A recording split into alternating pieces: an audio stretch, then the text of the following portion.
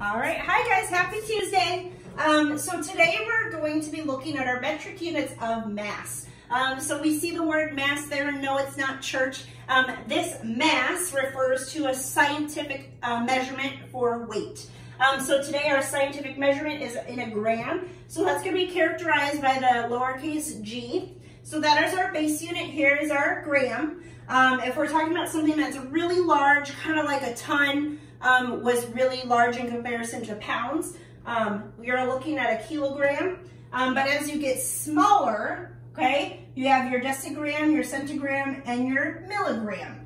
A lot of times scientists or doctors might refer to a lot of things in milligrams.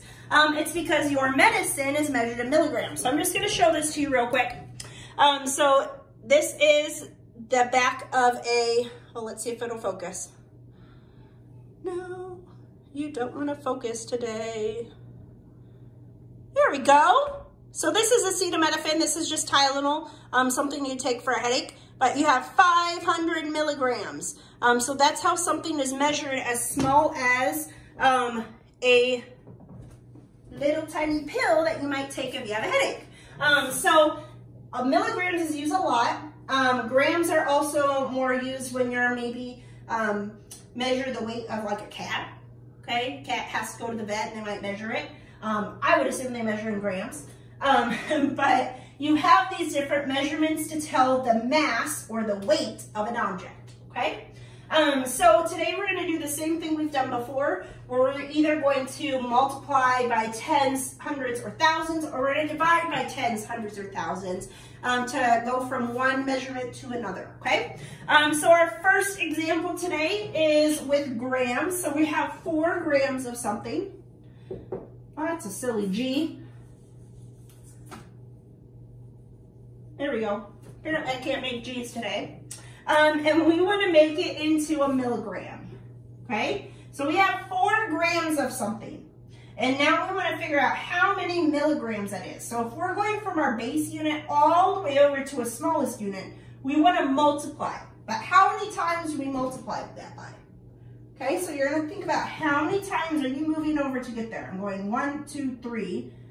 That's 1,000 times bigger, okay? So we want to multiply by 1,000. So you're looking at 4 times 1,000 is going to be how many milligrams that is. So 4 times 1,000 is 4,000. Okay? All right. So next we're going to go milligrams to grams. So we're going to go the opposite way now. And we have 72 milligrams. And we want to figure out how many grams that is. Okay, so think if we just multiplied by 1,000 to go from grams to milligrams, we're now going to do what? Divide. We're going to divide by 1,000 going the other way. Okay, so we want to divide. All right, so as a reminder, yesterday, when we have whole numbers, there is a decimal point there that we don't normally see. We don't normally notice it. It's at the end of that whole number. And if we're dividing by 1,000, that means we can move our decimal place 3 times because we have those 3 zeros in 1,000. So we're going to go 1, 2, 3. Our new decimal point is going to go there. And we're going to use zeros as placeholders. So we have 0.072 grams is equal to 72 milligrams. All right, so our next one.